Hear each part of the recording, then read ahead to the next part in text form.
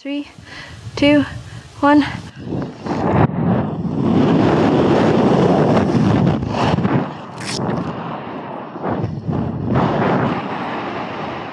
So how many of you saw that and thought, wow, I could never do that? That's a really common response. But why do you think you could never do that? Because you're scared of heights? Because you've never really thought about doing it? Or because you've been conditioned to believe that you can't? Now, when I was growing up, I wanted to be absolutely everything. I wanted to be a doctor, a nurse, a professional skier, a stockbroker, and a firefighter.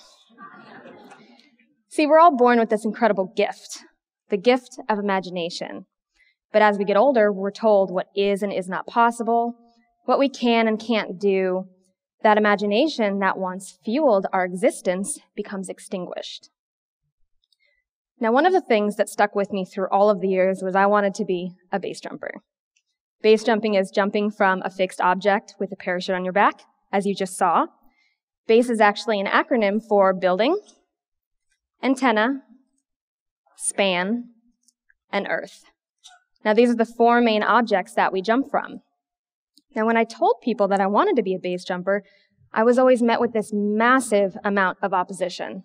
I was straight up laughed at. I was told all of the reasons why I couldn't be a jumper. Now, this doesn't just happen to me. We all have experience with bias and judgments, but those limitations aren't something we're born with. They're something that we learn over time through repetition. So we have to start at the beginning. We're all born and raised at the mercy of our parents. We learn from them how to walk, talk, feed ourselves, use the toilet. You get the idea. But what we also learn on a very subconscious level is how to behave. And we develop this perception about what we're capable of. Now, that perception does its very best to shape who we become. Now, there are many different forms of bias that we experience as we grow up, mainly surrounding our age, ethnicity, and most prevalent in my life in sports, gender. Now, there are also many factors that help dictate both our beliefs in ourselves and in our abilities.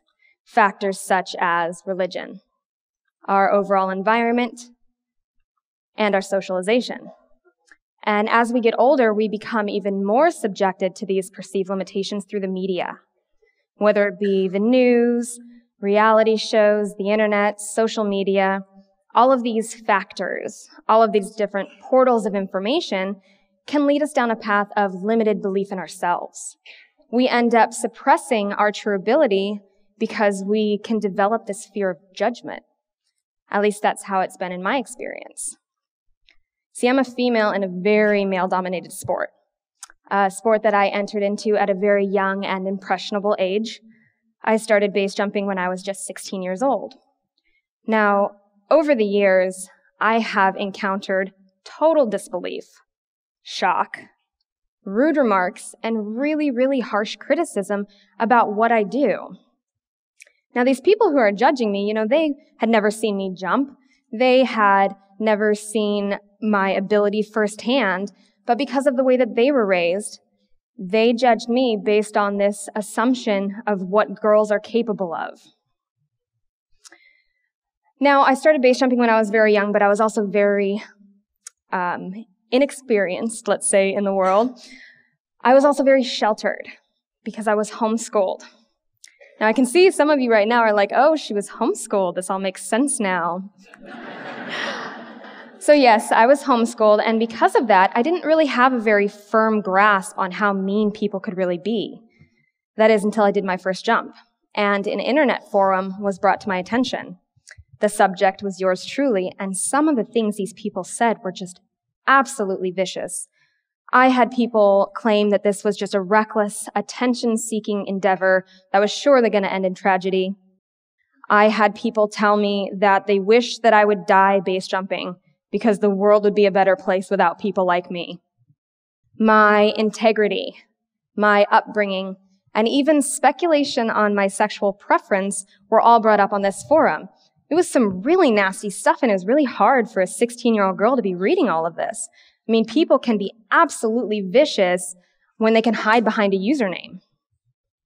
Now, naturally, I was pretty devastated when I read all this mean stuff about me, but I was also very fortunate because I had a group of key supporters in my life who really encouraged me to keep moving forward despite anyone's opinion. You know, some of the greatest advice I ever received was to really focus on my motivation and to push through the boundaries I faced. Because if I would have listened to all of the judgment and criticism that I received, not just on the internet, but in my day-to-day life, I would have missed out on so many amazing experiences and opportunities.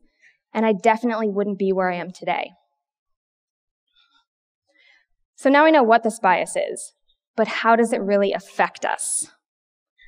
Now, by a show of hands, how many of you have at one point or another been told you can't do something?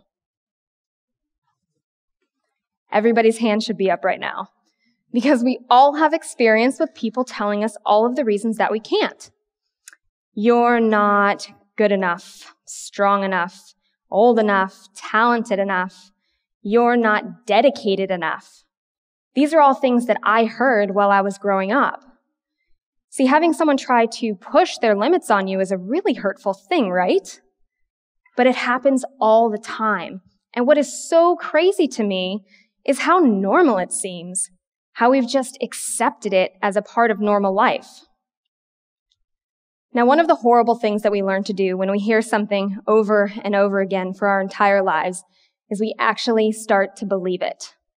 But even worse, we eventually become masters at convincing ourselves of our own limitations.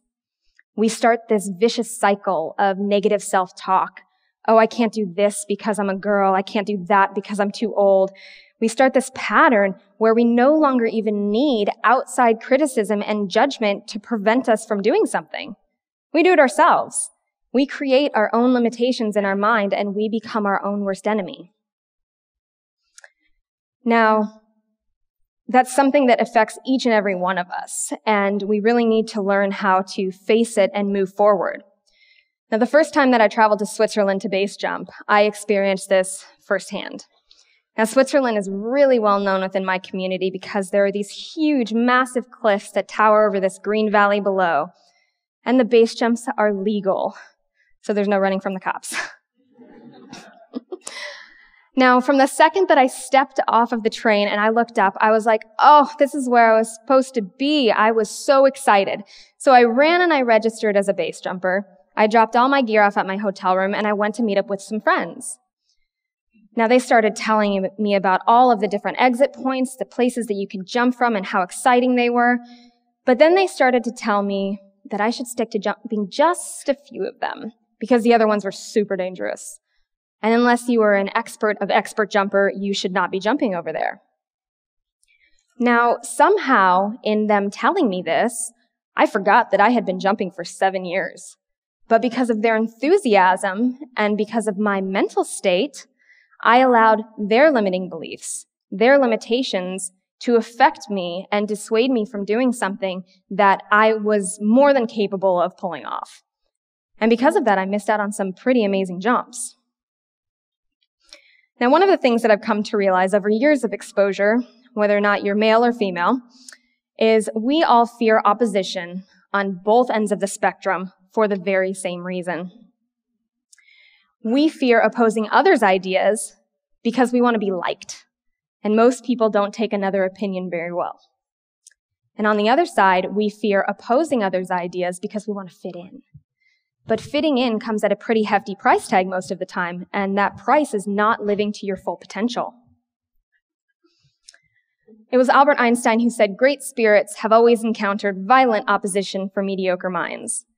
And in my experience, those who so diligently opposed what I wanted to do were the ones who wanted to be doing the exact same thing I was. But because of their limitations, because of their limited beliefs, they didn't follow that path. Now, because they didn't follow that path, my dreams were met with criticism and judgment.